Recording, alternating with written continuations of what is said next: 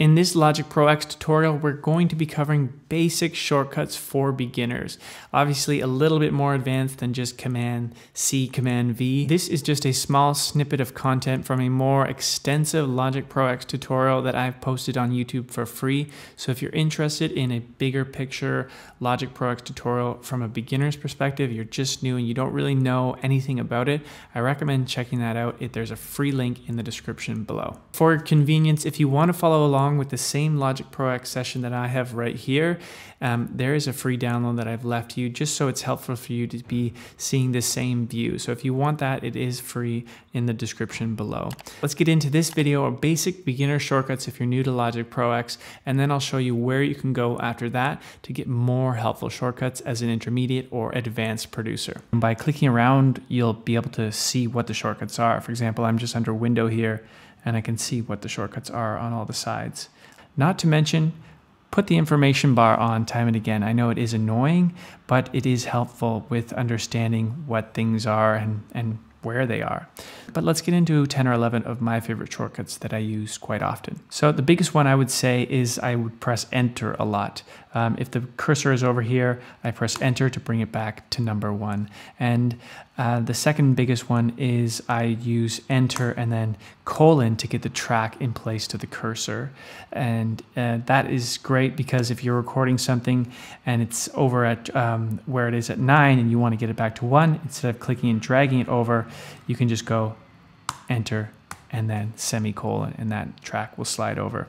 Obviously, simple shortcuts like Command Z for undo, Command X, Command C, Command V. I'm not going to mention those, but obviously I use those a lot as well. Solo and mute are really valuable shortcuts. Instead of just pressing S or pressing M, you can just press S or M on the laptop, and you can use the down arrows to go through different tracks. So if I want to go quickly up and mute the drums, I can do that, or go over and mute my audio. Doesn't really matter. I do use those often. I'm switching back and forth between my keyboard and mouse, but still valuable shortcuts to mention. The next big one I use is Command comma a lot to bring up the audio outputs and inputs that I'm using, because sometimes I'm changing between different studio monitors and speakers and different inputs.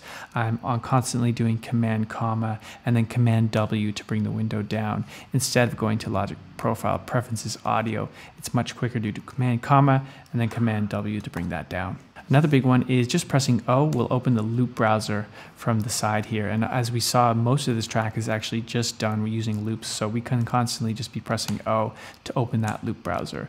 Open and close. And as we saw, our arrangement is nicely divided into different colors, and how we did that was just Option C, and that brought up the color window nicely where we can just drag that around and have it here by clicking the track and putting different colors if we want to. The next big one is Mixer, and instead of going Window, Open Mixer, I'd use Command 2 a lot to open that mixer and then Command W to close it down.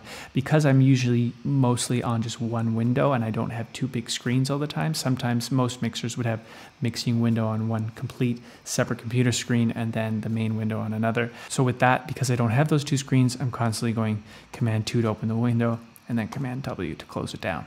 The last two big ones that I'm using often are Command D to copy the same track with the same preset channel settings. So for example, if I really like this bell-bottom bass and I really like the EQ and the reverbs they have on that, I'm going to go Command D and copy that exact same preset channel over. So you can see this bell-bottom bass here has a channel EQ and two buses.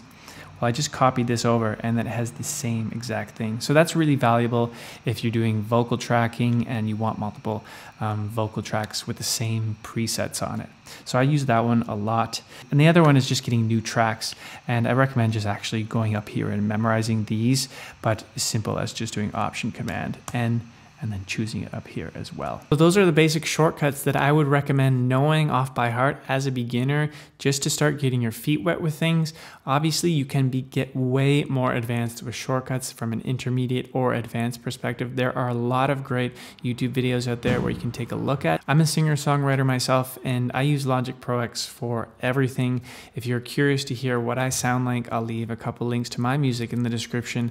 And if you want more content on growth, personal growth, entrepreneurship, or music, feel free to subscribe, and I hope to see you in the next video.